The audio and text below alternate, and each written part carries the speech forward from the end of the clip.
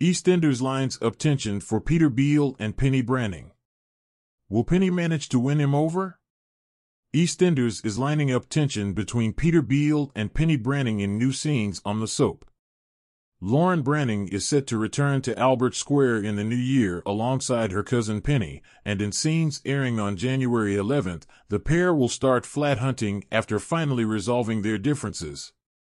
However, Peter causes complications after forbidding the two from living with his and Lauren's son Louie as Penny is caught up in the drug world. Related, EastEnders Alfie Moon left devastated by Linda Carter's setback.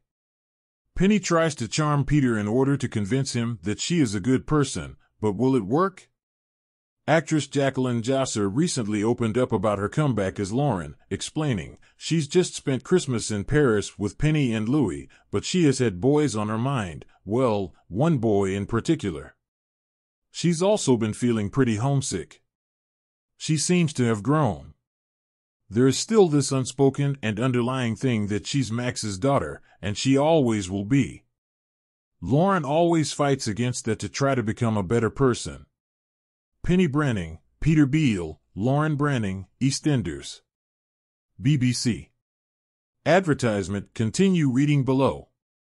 Related, EastEnders reveals Keanu aftermath as the sixth plan to move his body. The star added, "She doesn't want to be like her dad, and that's really apparent.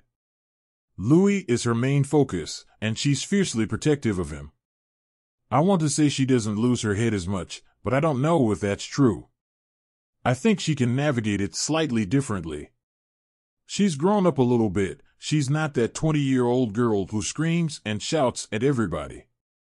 That's still there in the mix, though."